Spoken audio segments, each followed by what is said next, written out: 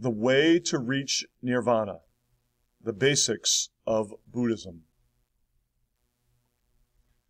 Buddhism, like Hinduism, grew out of the Vedic religious traditions. Both Hindus and Buddhists accept the law of karma, dharma, and a cycle of rebirth. Ahimsa, or nonviolence, was central to both religions.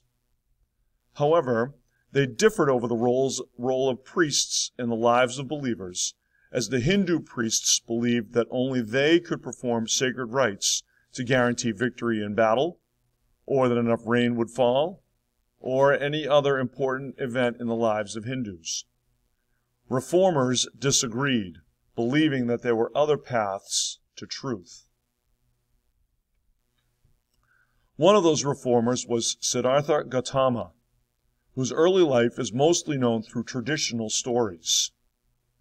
He was born into a high-ranking family around 563 BCE, with his mother dreaming that a white elephant descended from heaven, predicting that her son would become a holy man.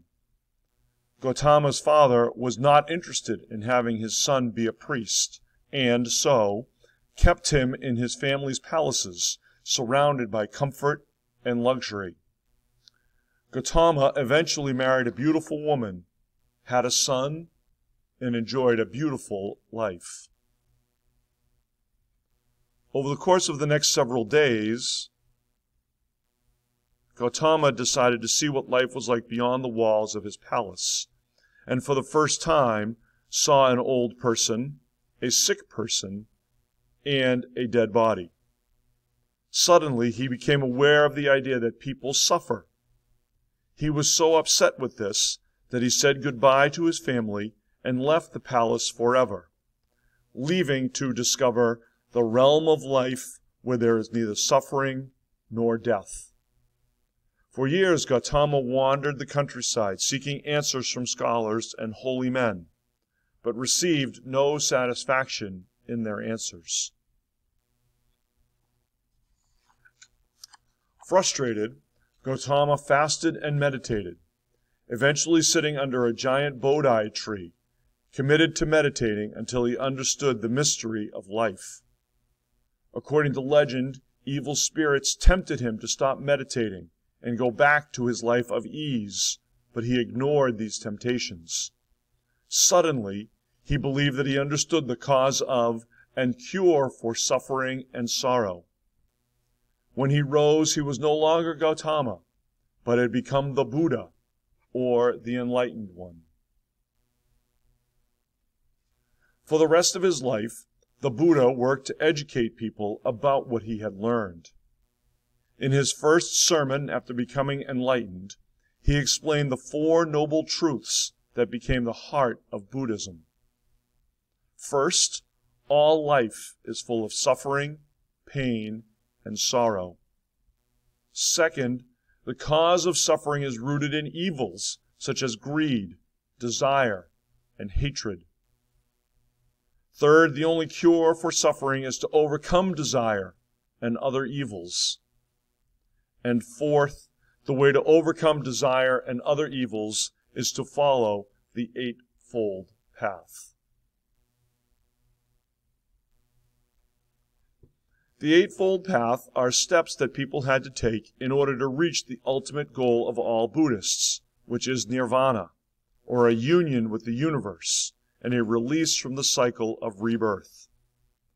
The Buddha saw this as a middle way between a life devoted to pleasure and one based on harsh self-denial. It was a way to stress the moral principles of honesty, charity, and kindness to all living creatures. The steps on the path are right views, right aspirations, right speech, right conduct, right livelihood, right effort, right mindfulness, and right contemplation. The first two steps, right views and right aspirations, involved understanding the Four Noble Truths and committing oneself to the Eightfold Path. Through the next 4 steps, right speech, right conduct, right livelihood, and right effort, a person learned to live a moral life, avoiding evil words and actions. Taking the last 2 steps, right mindfulness and right contemplation, allowed a person to achieve enlightenment through meditation and contemplation, just as the Buddha had. This would complete the Eightfold Path and allow the believer to achieve Nirvana. As the Buddha's words and teachings spread across northern India, he attracted many disciples or followers. Many men and women set up monasteries and convents where they could meditate and study, some of these growing into major centers of learning. After his death, the Buddha's followers collected his teachings into a sacred text called the Triptaka, or the 3 baskets of wisdom. One of the baskets contains sayings that are similar to the Hindu emphasis on duty, and a version of the Christian golden rule.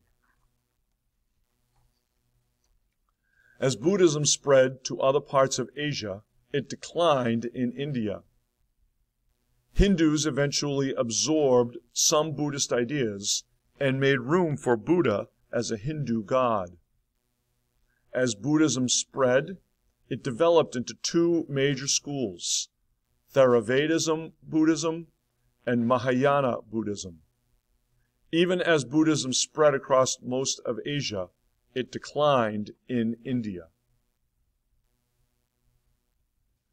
Theravada Buddhism closely followed the teachings of the Buddha, requiring a life devoted to hard spiritual work. Only the most dedicated followers, such as monks and nuns, could hope to reach Nirvana. This discipline spread to Sri Lanka and Southeast Asia. Mahayana Buddhism was easier for the average Buddhist to follow. Even though the Buddha had forbidden his followers to worship him, Mahayana Buddhists pictured him and other holy beings as compassionate gods. Buddhists turned to these gods for help in solving their daily problems, as well as in achieving nirvana. Mahayana Buddhists describe the afterlife as a place filled with many heavens and hells, despite the fact that the Buddha had talked very little about nirvana as a specific place. Mahayana Buddhism spread to China, Tibet, Korea, and Japan.